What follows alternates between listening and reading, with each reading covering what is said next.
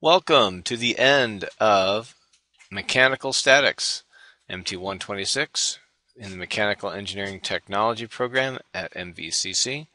These are the final exam solutions for spring 2012. The first problem was a shear force bending moment diagram that looked something like this.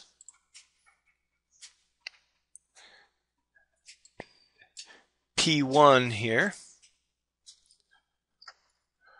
was 150 pounds.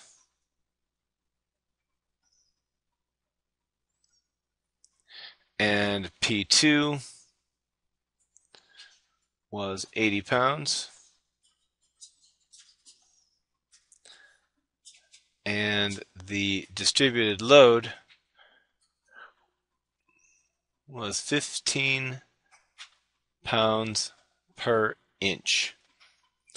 Now, the horizontal distances are marked in inches here, as you can see. And the first step for our shear force bending moment diagram, after identifying the loads and sketching the beam, is to find the reactions at A and B in this case. So we have our moments about point A. They equal 0. And have the absolute value of 150 pounds times 10 inches. And that's clockwise direction. So we see that this is going this way.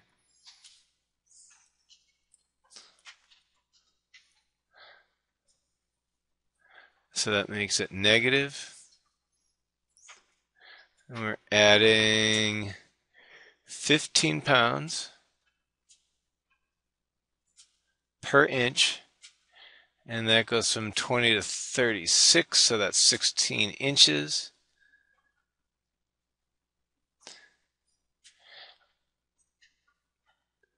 And its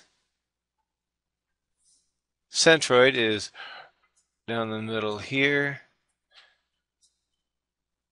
about 8 inches from the 36 point, and 8 inches from 20.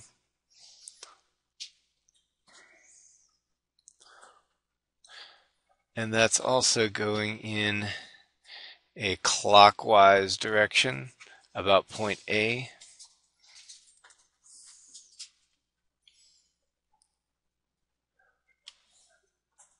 So that's 8 inches there, and then another 20. So we're multiplying that times 28 inches. Then we add 80 pounds times 45 inches.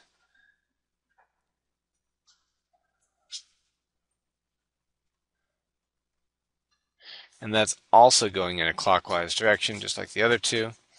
And then we add in,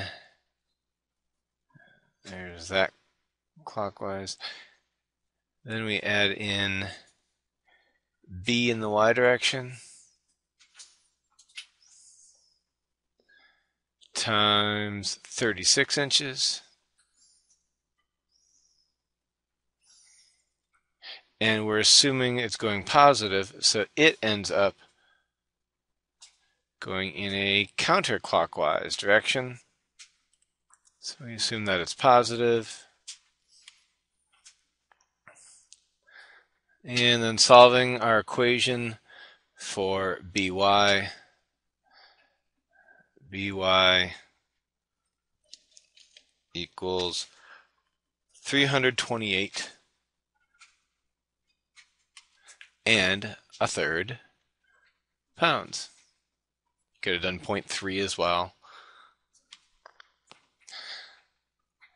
Then we take the moments about point B. They have to equal 0. And Through similar means, we find out that AY equals 141 2/3 pounds.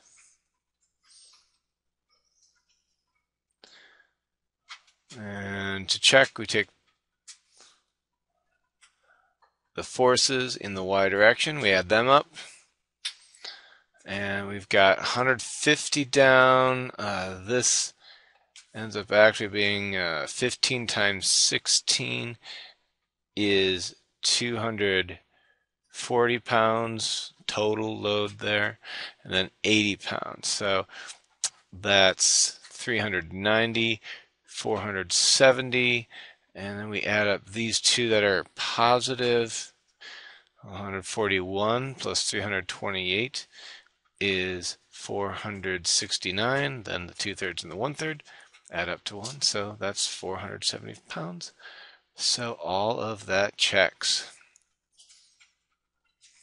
which is great. All right. Now we need to work on the shear force and bending moment diagrams, and they will end up looking something like this. Using MD solids, we enter all that information in, and we have a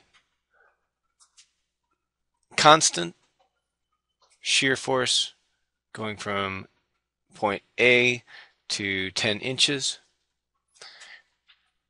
Then P1, which is 150 pounds down, brings it down to negative 8.3 pounds.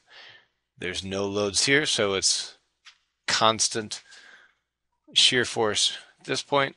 Then the distributed load changes the shear force consistently over time.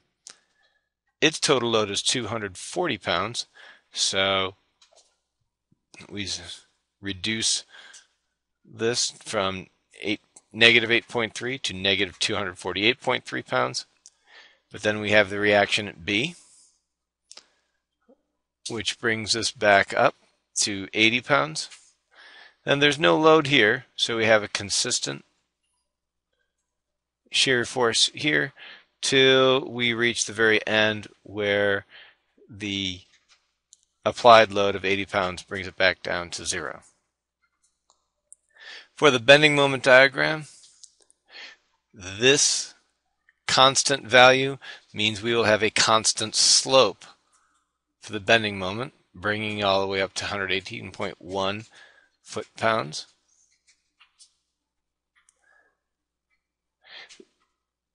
On our diagram, it will look the same, except it will be in inch-pounds. Then bring it down here, because we have a negative value on the shear force diagram, it will have a negative slope on the bending moment diagram. It's a relatively small value here, so we'll have a relatively small slope and small difference here. As that value gets more and more negative, this slope becomes more and more negative, bending down and reaching to negative 60 foot-pounds. Then we have a constant shear force here, and it's positive, so our bending moment will start going back up again at a constant slope. If you decide to do the rework, I would expect to see all of the calculations that are required to get to these values. This bending moment diagram should be in inch-pounds. It will be easier that way.